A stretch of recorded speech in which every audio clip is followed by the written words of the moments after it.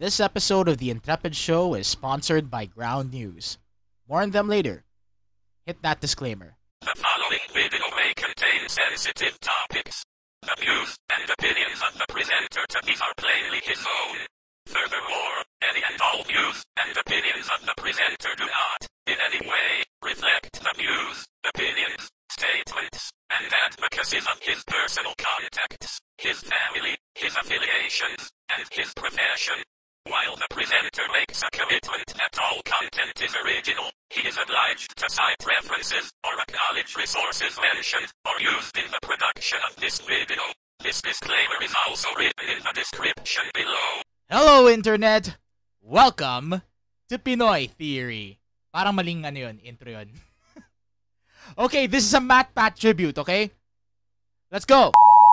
As a tribute to MatPat and all that he has done in the internet, I will go ahead and do this video to basically celebrate what he has done in the past 13 years, and also to go with a thing that I am personally into, and that is analog horror. Ayokong magmura at this point kasi I'm featuring the workstation altar here in Intrepid HQ, or at least the countertop that I use as the makeshift altar.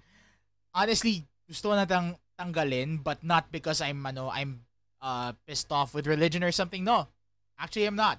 It's just that since we're already back going into churches, I think it's about time na tanggalin ko na siya, or at the very least i-downgrade ko into a prayer station, or where all of the religious items go. So yun, I just have to have the time to get that sorted, and yeah, I'll definitely get that sorted in the next few weeks, I guess. But then again, since January, I might as well get this sorted out. I normally wanted to go with this as an episode of the Intrepid Show, or the Intrepid podcast rather. But I'd rather go with the Intrepid Show. Anyway, if you happen to watch this video, thank you very much for stopping by. I'm Ian Drignon, an independent alternative media practitioner, among other things, and welcome to another episode of the Intrepid Show. I guess this is the very first one for 2024. So, tingnan natin saan tayo papunta. But definitely, we are going to celebrate MatPat today by doing something that I definitely have an hyperfixation with, and that is Pinoy lost media and analog horror. So with that said, let's go. Absolute struggle. Sometimes don't move.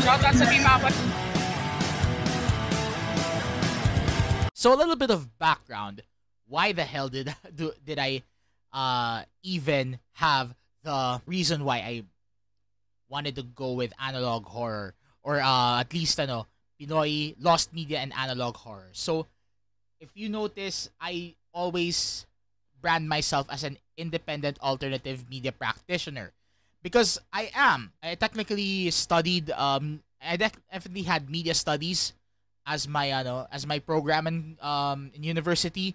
So that only means that this is going to be my specialty, even though I had a very different background when it comes to my career.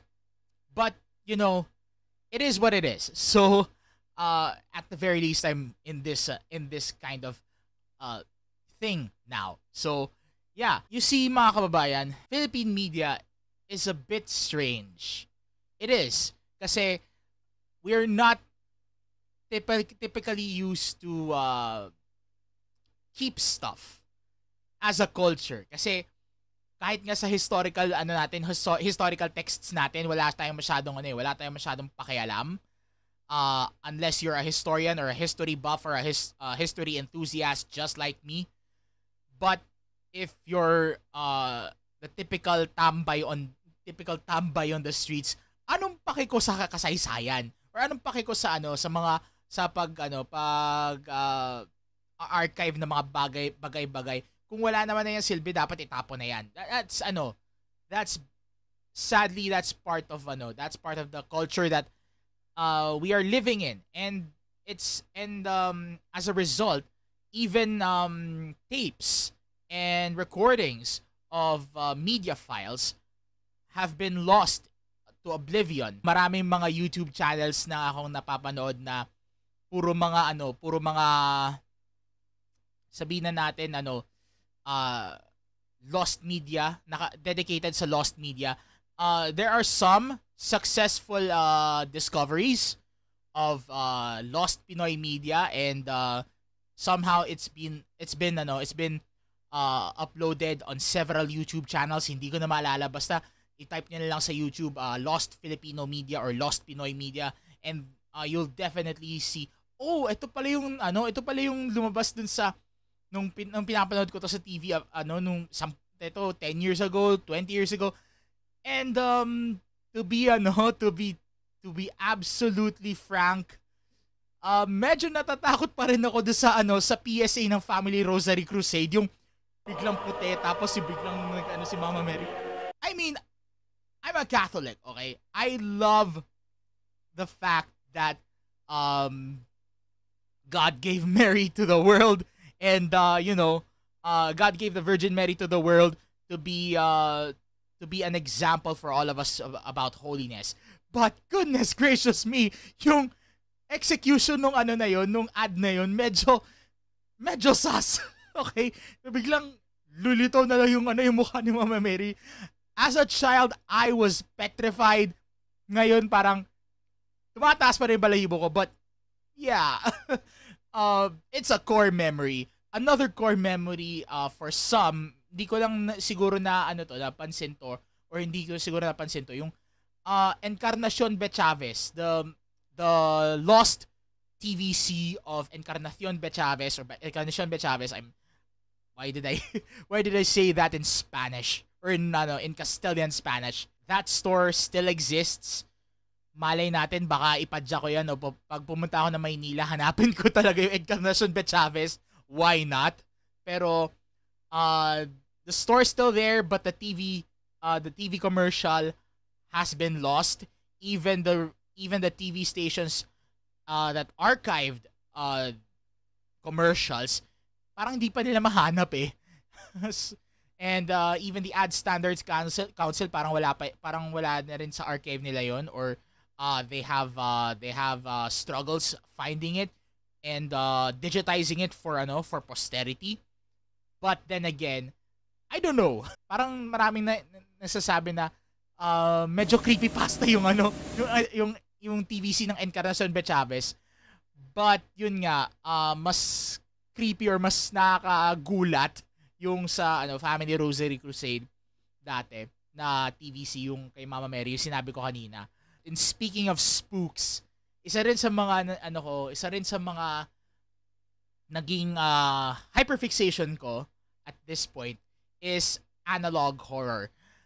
And it all started with the foreign stuff. Local 58, Mandela Catalog, Gemini Home Entertainment. There's also this Eventide yata yun.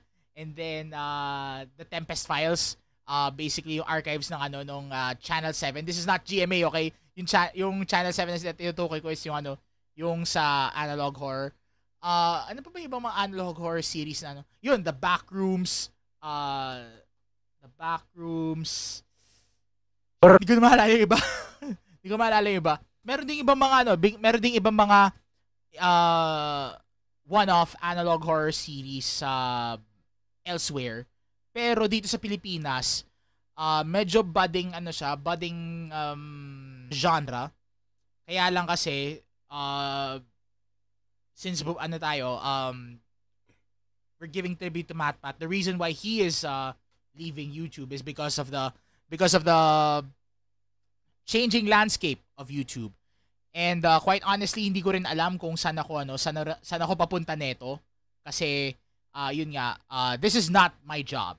This is not really my main job. I really hope this profits. Of course, I really want this to profit. Kaya lang sa ngayon hindi ko pa magawa. Kaya if it's possible, if your pockets are if your pockets allow, I do hope that you would help me out with funding this initiative through Patreon, Buy Me a Coffee, Ko-Fi, and PayPal. The links to them are in the description below. But kung hindi naman talaga kung hindi nyo kaya financially, that's okay. Walang pilitan. The best way that you can support me is subscribing to this YouTube channel. My name on YouTube is Intrepid Ian Reñon. Then ring the notification bell by selecting all. Then maybe follow me along on Facebook. I'm not necessarily on Twitter /X, whatever you call it. Pero I also have that account. Meron din ako Instagram. Di ko rin masyadong magamit, pero I'll try to frequent those other social media handles. But I definitely am on Strava because I cycle. And speaking of Strava, yeah, suot ko yung starving t-shirt ni Ian Howe. Shout out sa iyo, Sir Ian, and the rest of Team Apple. The reason why I say that is yun nga, pumapadyak ako, and all of my cycling content is mostly on Strava. But I also record some videos on YouTube. The last one is yung sa bike demo. Check ko na, ilalagay ko na lang dyan somewhere. And then definitely I always post pictures on Facebook if it's possible. Yun lang. Now, we go to analog horror kasi yun din isa sa mga hyperfixations ko. And parang part na rin to ng MatPat tribute kasi kung feature niya yung Local 58, yung Mandela Catalog, tsaka yung The Backrooms sa Film Theory, I might as well feature the top 3 Pinoy analog horror creators out there. And this is in no particular order mga kababayan, kasi everything that these 3 creators are doing is absolutely stunning. Sobra. Talagang natutuwa ako sa ginagawa nila, kaya I'm definitely recommending all of these channels for you. Now, first one that we're going to share to you is Blue Wave 5. And niload ko pa sa YouTube to yeah, Blue Wave 5. Actually itong si Blue Wave, hindi naman talaga siya yung dedicated sa analog horror. Recent na lang kasi yon, kasi ibang mga videos niya nagsimula sa mga parang hobby shit na mga actually parang puro K-pop, gaming, ano pa ba yung mga iba dito? Yung K-pop, gaming, karamihan Sonic, merong Minecraft, merong may isa pa nga dito, Call of Duty Modern Warfare 2. Hindi yung remastered version. Then nagsimula siya sa analog horror dun sa parang British POV ng Unknown Life Form number 5 ni iRepublic. I'll deal with iRepublic later, pero nag-upload si iRepublic ng ng Unknown Life Form number 5. Parang ito yung niya, yung response video niya na yun nga, tawag ito, British point of view nung Unknown Life Form number 5. And then nag-venture siya sa mga fictional EAS scenarios, or emergency alert system scenarios.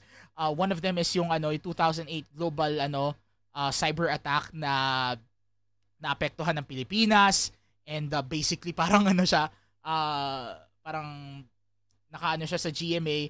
Then the second fictional EAS scenario is yung a hidden city and parang fictional EAS na binroadcast daw sa ABS-CBN prior to the Kapamilya shutdown. So, yun.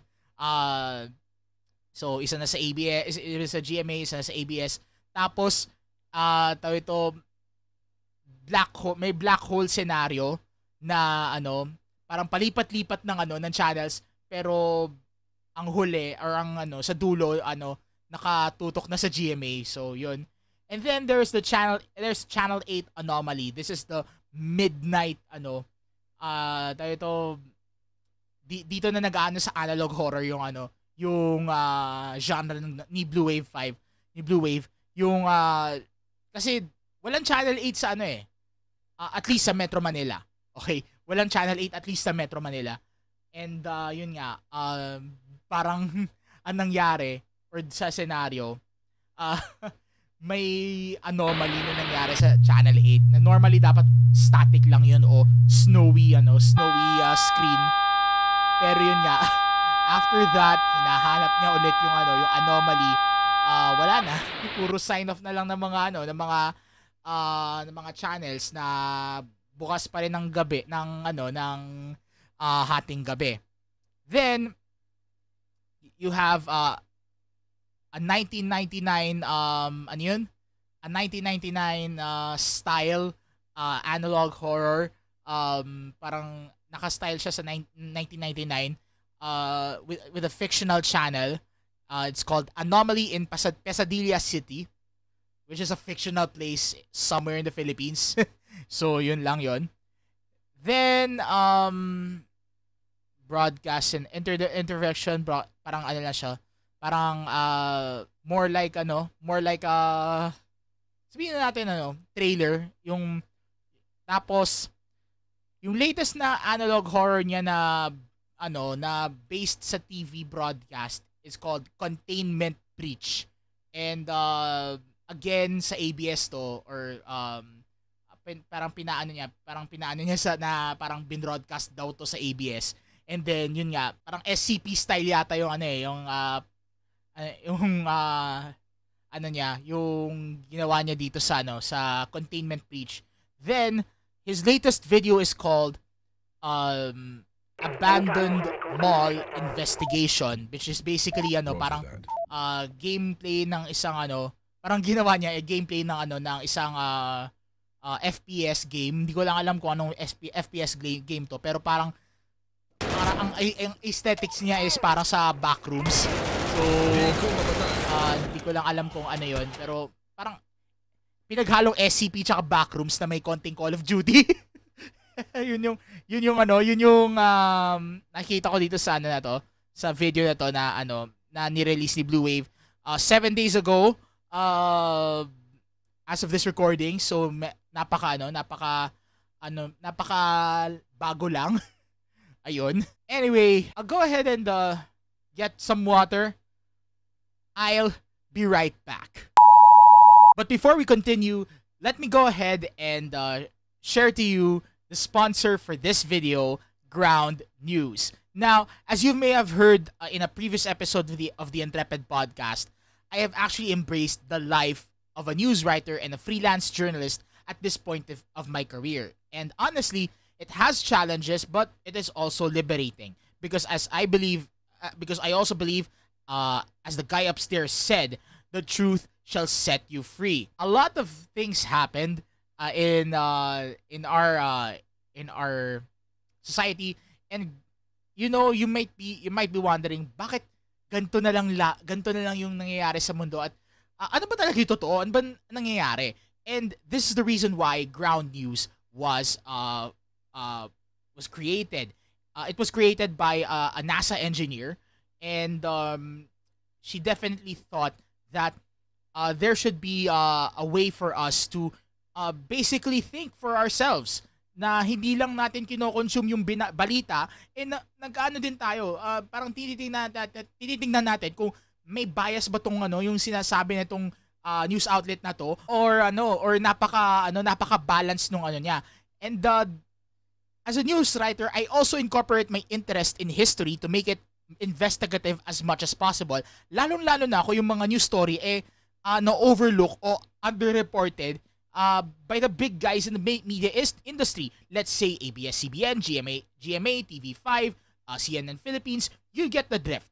Ganun yung nangyayari sa ground news. Unfortunately, medyo pa siya, hindi pa siya masyadong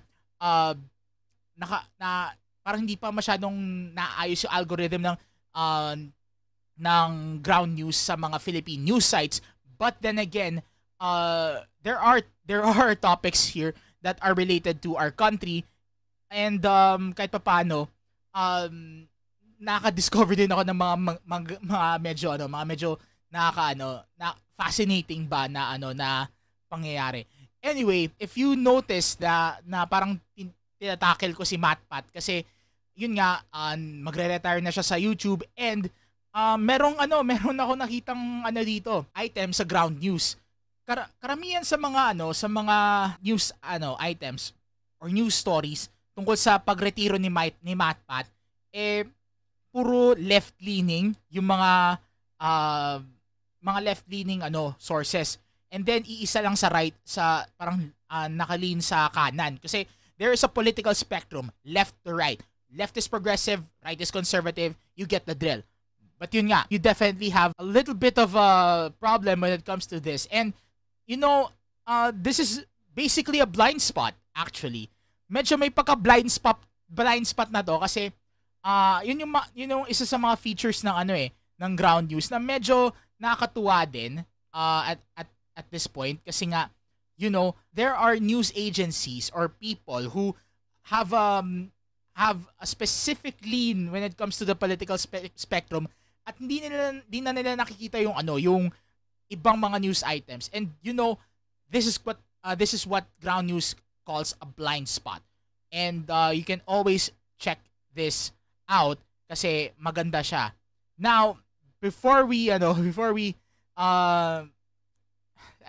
medyo kasi medyo matagal na rin yung ko dito sa video.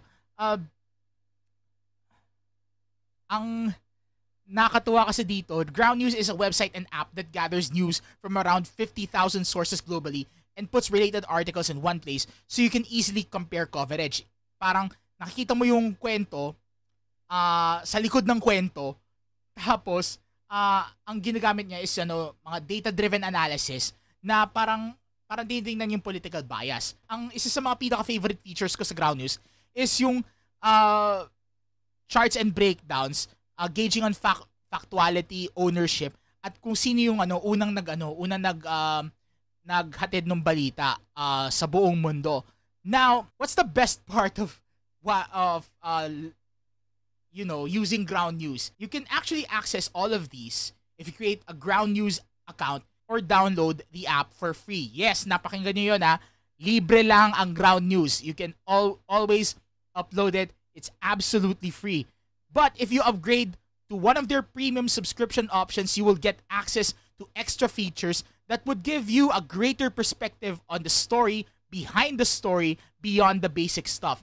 So kung gusto niyo naman na mag-upgrade or subscribe sa isang premium subscription, you can sign up today at check.ground.news/intrepidian.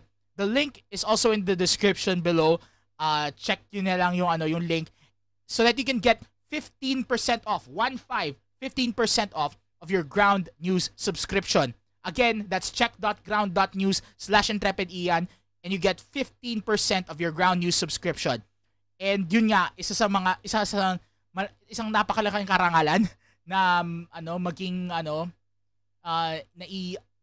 basically i-promote ang Ground News, kasi ito yung kauna-unahan kong sponsor sa YouTube channel na to, and I definitely love you to check the site out. It's been helping me in my job. It's been helping me as a creator. It's a heaven sent. So yun lang. Anyway, back to the video. Okay, so back to reviewing or basically sharing my thoughts about Pinoy analog horror, or actually featuring also the channels kasi feature ko ang Blue Wave 5. The next one that we're gonna feature is Channel 10 Manila. Nakakatuwa lang kasi ewan ko nga kung may Channel 10 na sa ibang bansa na analog horror pero sa Pilipinas, you have Channel 10 Manila or yung ano nila, yung parang call sign nila is KTKT TV. I am not sure why, pero parang more of katakutan. I am not sure, pero yeah, that's how it goes. So parang ano siya sabihin na natin custom built analog horror channel kasi parang hindi siya wala siyang origin story.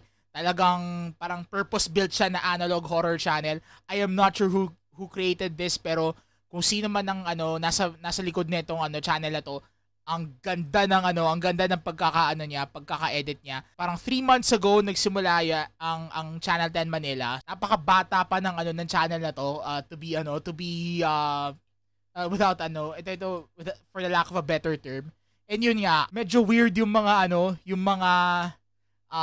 parang uncanny valley yung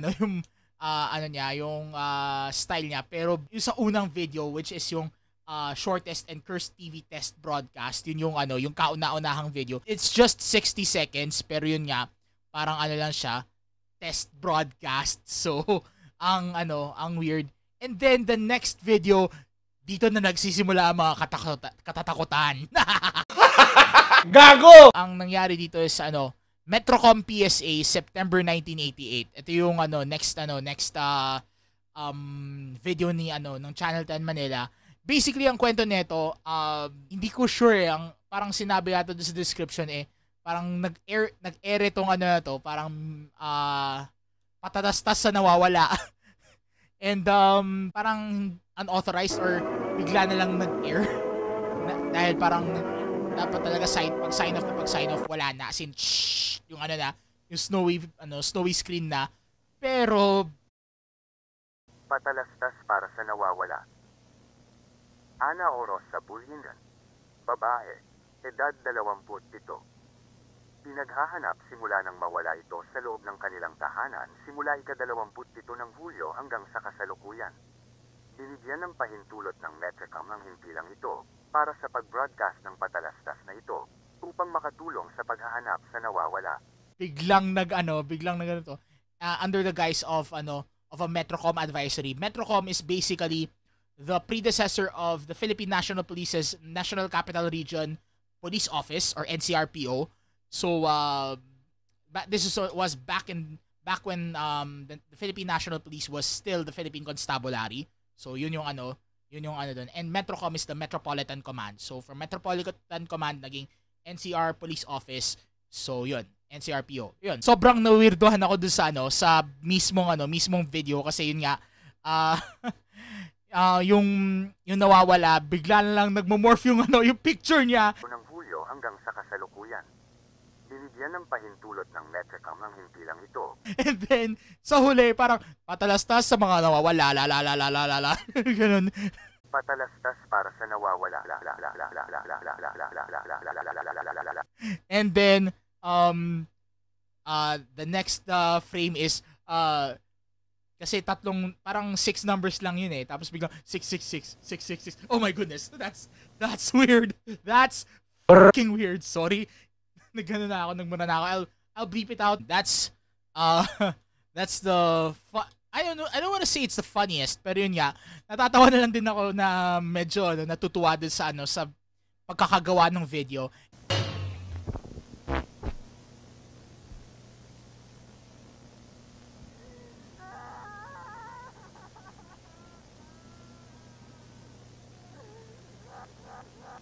And then the third one is a haunted shampoo commercial in 1988 plus station ID. So nakakatuwa to kasi yun nga ginamit nila yung parang TVC ng Jergens. I'm not sure kung kung buhay pa yung Jergens na shampoo, pero back in the day parang naabutan ko pa yata yon in the early 2000s. Pagkakatanda ko, I'm already 31. So kahit paano naalala ko na yung medyo alam ko pa yung Jergens na shampoo. So yeah, that's how it is. Now ang twist kasi nito, parang there's blood in the the scenes after that. And parang ang naisip ko, parang ano siya parang murder shit. I'm not sure. Pero yun nga, that's very uncanny. So yun yung ano. And then, the fourth video, this was 3 weeks ago, parang, parang share nito nung Pasko. Possible broadcast hijacking, October 1988. And actually, this is, parang pinarody niya yung Malaysia Airlines. Ginawa niya Maharlika Airlines system or something. And then yung isa pang commercial, nag-freeze yung frame, tapos nawala yung ulo ng babae. And there were shrieks, and yun nga. Then nakakatuwa din sa sa station ID na parang parang ando sa text, nasa ng anak mo. I think nasa ng mga anak mo, parang ganoon yung parang nakita ko sa text. Then there's this parang TV advertising program called Tahanan TV. Parang mga parang feature yung mga bahay na for sale. And then do sa pangatlo, walang details. And then yun nga, medyo naging uncanny. Tapos ang nangyari, meron ng mga text na tulungan mo ko.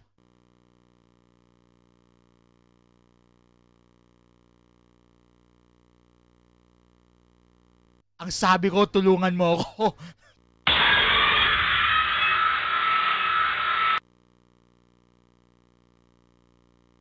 So yun, ang sabi mo, tulungan mo ako, biglang may naririnig ka ulit na na sigaw or something, and that was the end of the video. The fifth one is sign off and viewership retention system. This was also in October 1988. Basically, this is a sign off video pagkatapos ng national anthem, yung parang mga sign off video ng Channel 10. And then parang naging aggressive ang Channel 10, or at least kung sino man nagko-control sa Channel 10. We wish you a good night's sleep. We wish that even in your dreams, you are still watching us. Please stay with us. This is Channel 10 Manila, KTKT TV. We are now signing off. Na sirain yung signal ng ABS, ng GMA, ng RPN dati, Channel 9, and IBC 13. Kasi yun yung parang apat sa pinaka malalakas na channels dati. 2, 7, 9, tsaka 13. So yun.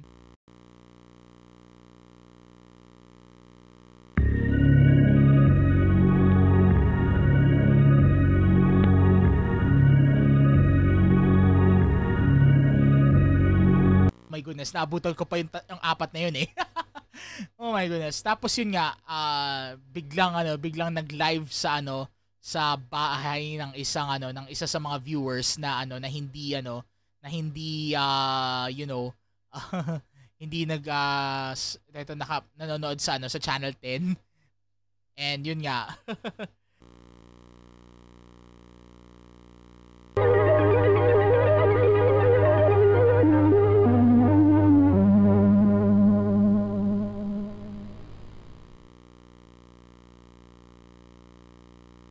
27913, rest in peace. Yun yung nandun nakita ko. Then the final video so far of Channel 10 Manila is called Sign On Sequence and Advertisement and Clock, also on October 1988. So basically ang nangyari dito is parang more of a controlling, parang biglang naging dystopian na yung Channel 10 na alam mo yun, naging controlling na siya.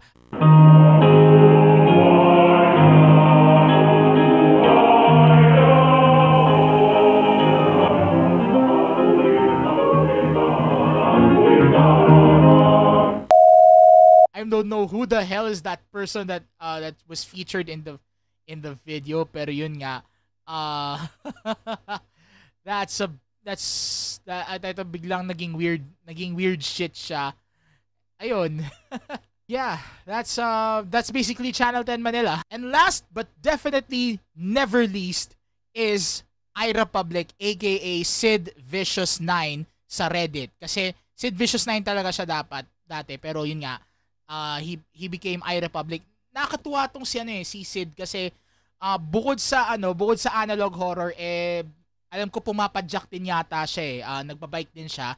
So kapwa siklista din. So kung narinig mo to, kung mapanood mo to, Sid, shout out sa iyo and ride safe kung papadyak ka. Now, ang origin story ng iRepublic or Istoryahe Republic, whatever it is, actually siya parang na-influence yata siya ni Cody ng Alternate History Hub kasi yung mga unang mga videos niya puro mga alternate history shit.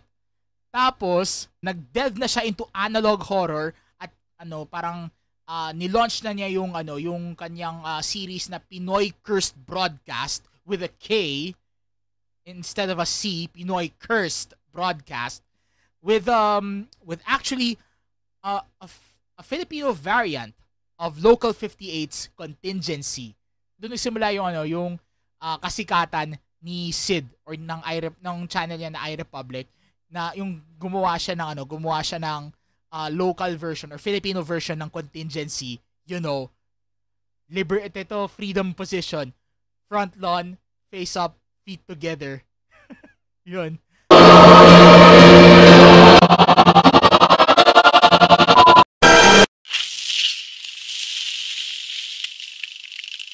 Pero iba yung version niya. Kumbaga nakakatuwa lang kasi yun nga, dahil doon nagsimula yung yung fascination niya sa analog horror. Doon nagsimula yung basically nagsimula ang magagandang analog horror dahil sa ginawa ni Sid or ng iRepublic na local version or sabihin na natin Pinoy version ng Contingency. So talagang nakakatuwa lang talaga na na naging naging hit yon, naging patok yon. And the call sign, you know what? The call sign is KMTYN3. Kamatayan. So, you have chosen death. So yun. Yun yung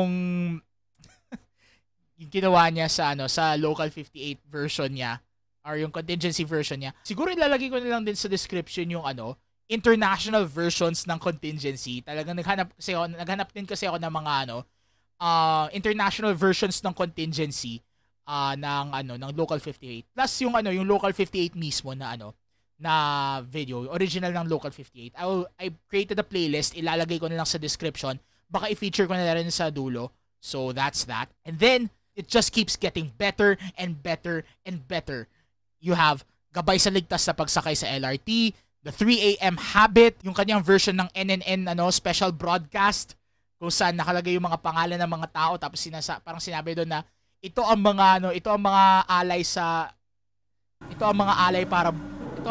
para bukas.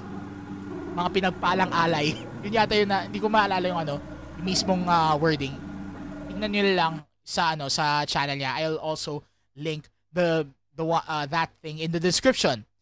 Then yung sinabi ko nga Unknown Life Form number 5 siya ang siya nagsimula noon, tapos yung naging British POV in-upload ni Blue Wave 5. So doon nagkaroon na ng collaboration ang mga Pinoy analog horror creators. And then meron din siya mga ibang mga medyo nakakatawang videos katulad ng Philippines in October 31 Be Like, yung yung kay Kabayan Noli de Castro, and then yun nga yung Kababalaghan series niya. And then you have Wonder Boy, ito parang gumawa siya ng spoof ng isang ng chichirya, ng isang TVC ng isang chichirya. Tsaka yung sinabi niya na yung video dito na 5-year-old me pag narinig yung intro ng MGB, magandang gabi, bayan. Yun. And then Ancient Bardagulan #1. Basically meron din siyang playlist na Oplan kontra Sad Boy. So nakakatuwa din na he's also delving into memes and comedy. That's good. Pero balik tayo sa isa sa Oplan kontra Sad Boy yung kung may Adult Swim ang Hero TV. So yun. But back to Pinoy Cursed Broadcast, yun nga. Gumawa din siya ng creepy station ID ng ABS. In the service of the Filipino worldwide. And then Signal Calibration 1998. Then High Orbit SOS, ginamit niya yung parang di ko alam kung the unfounded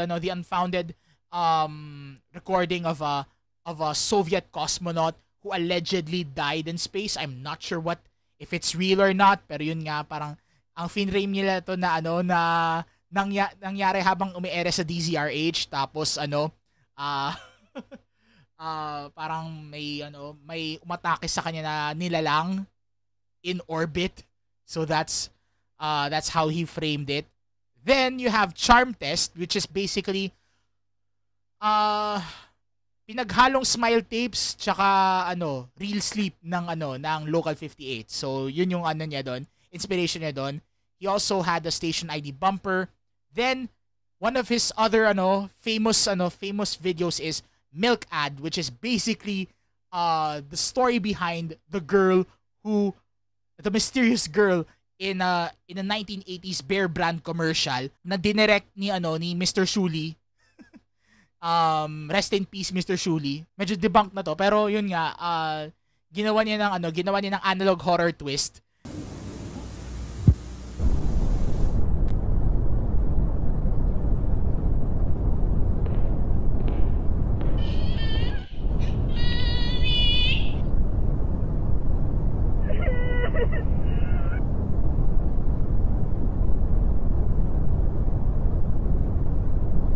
And na-feature na siya dun sa video ni Paulul. So maraming cancer na rin ng nakatingin dun sa video na to. Pati na rin yata sa either sa KMPYN3 o sa di ko maalala yung isang video na Yeah, I think yung contingency. Yung contingency parang unang kaya sumikat yung si iRepublic kasi ni-react ni Tito Pao yung contingency video niya, yung KMTYN3. Tapos parang last year lang yata nung Undas, pinanood ni Tito Pao at ni Tito Ed Kaluwag yung milk ad ni Sid. Then he had a go with the mix hacking case. May video siya doon. And then one of the best videos that personally napanood ko is yung Midnight Telecast. Kasi sobrang nakakatuwa na parang dito mo makikita yung artistry ni Sid yung sa Midnight Telecast. Talagang wow, what the hell did I just watch?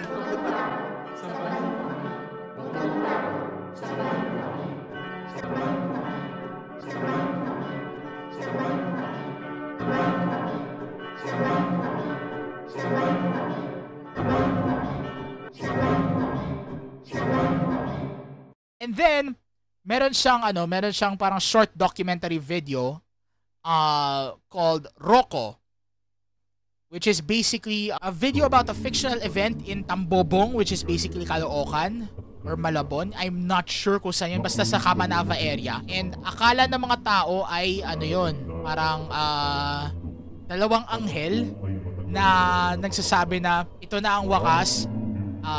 Lahat ng mga tao ay iaakyat sa langit. Pero ang plot twist nun, hindi yun mga anghel, kundi isang halimaw na napaka-transparent at yung dalawang anghel, mata pala yun ng halimaw. Hindi po mga totoong anghel yung nakita natin sa langit. Mga mata lamang sila ng isang malaking halimaw. Halimaw? Ang mga anghel na nakita natin sa langit. Mga mata lamang po sila ng isang malaking organismo. Yung transparent na galamay po yung dahilan kung bakit parang lumulutang po yung mga Yung mga tao, hinayaan natin silang kainin ng halimaw. Mo! Yung pamilya ko, kitang-kita ko, masaya sila nung umakyat sila. Masaya sila nung inakyat dahil sa epekto na nilalabas ng amoy na roses na pheromones at yung neurotoxin ng galamay. Patawarin niyo po ako. Yung mga kasama ko po na... George, tama na. So parang, holy shit. Panoorin nyo na lang.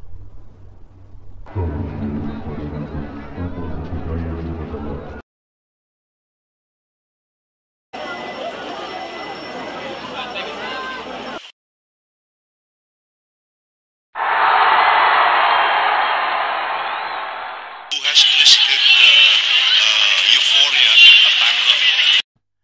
Then, he had a time check, which is, basically a very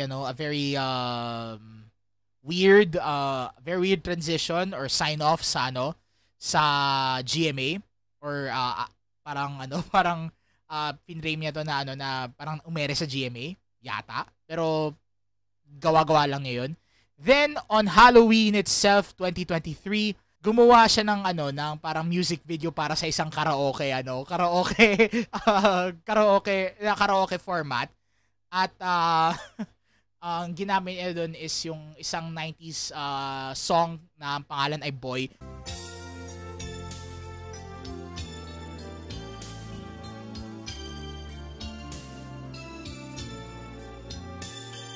And naisip ko, magandang i-troll to sa mga sa barkada mong barkadang matatakotin. Lalo na kung kakanta sila noon, tapos bigla na lang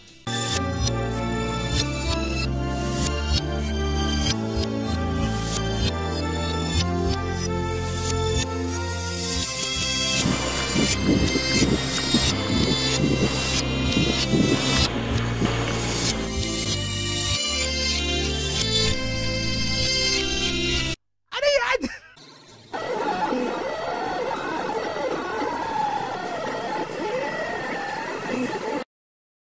Suggest ko yan na ipang-troll niyo yan sa mga sa mga barkada yung matatakotin, yung interlude.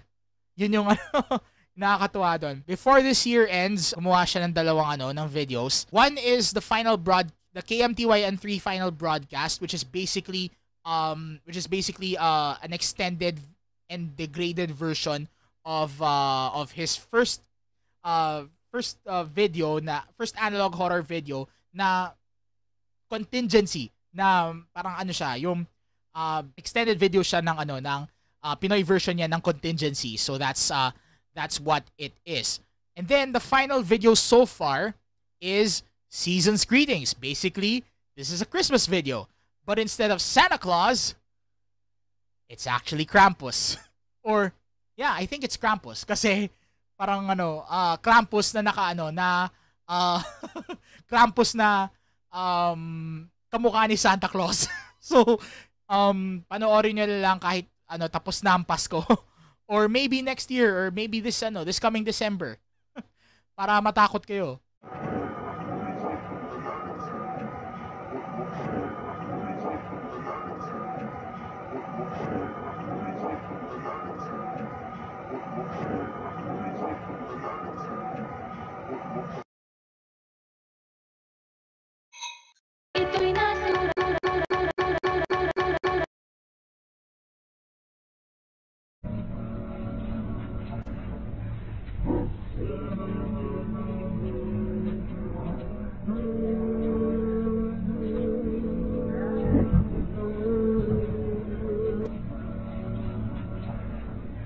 And that's basically all the videos of Sid Vicious 5 aka iRepublic. And yeah, nakakatuwa lang din na na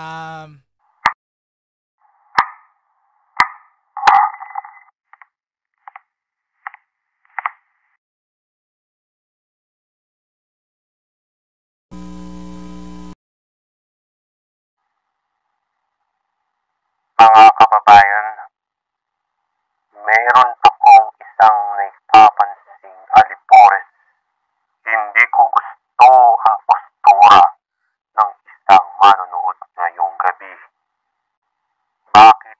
yan ang tingin mo sa akin? Bastos ka! I'm very much happy na, yun nga, nakakatuwa na na merong mga gantong creators na talagang hindi puchu-puchu yung analog horror nila eh. Talagang pulido eh. Sige, may iba na na medyo kailangan pa ng refinement, pero given the level that the Philippines has when it comes to analog horror, ito na yung pinakapulido and talagang natutuwa ako. It's very very nice that things like these exist. So, ayun. I guess that's all that I have to say at this point. And maybe the only thing that I can tell you is mag-subscribe din kayo sa tatlong channel na to. Kay Blue Wave 5, Channel 10 Manila, and iRepublic. The links to their channels are in the description below. Mag-subscribe na rin kayo sa akin, Intrepid Ian rin yun, and ring the notification bell by selecting all. They are, these people that I have featured are 3 of the best analog horror creators in the Philippines, and I definitely recommend na panoorin nyo yung mga yon. So, I think that's all that I have to say at this point, and bago pa kayo mabato dahil medyo isang oras to, I will end this video right here. So with all that said, this is Intrepid Ian Reñon reminding you to at all times be the salt of the earth and the light of the world. Until then, look alive, stay alive, be kind to yourself and to each other, and remember, that's just a theory, a Pinoy theory. And do send MatPat some love as he retires from his YouTube stint. And as always, thank you for watching. Here in Intrepid HQ. See you next time. Ian out. Every level you beat and each boss battle defeat, with each achievement your view becomes a bit more complete, and with each twist that unfolds and every mystery is solved, we find a new way to see this ball on which we revolve. These games have secrets inside, and there's a team we can find. Don't give a blank page and a clear horizon, so why not do a little theorizing? I think it's time we did a little theorizing.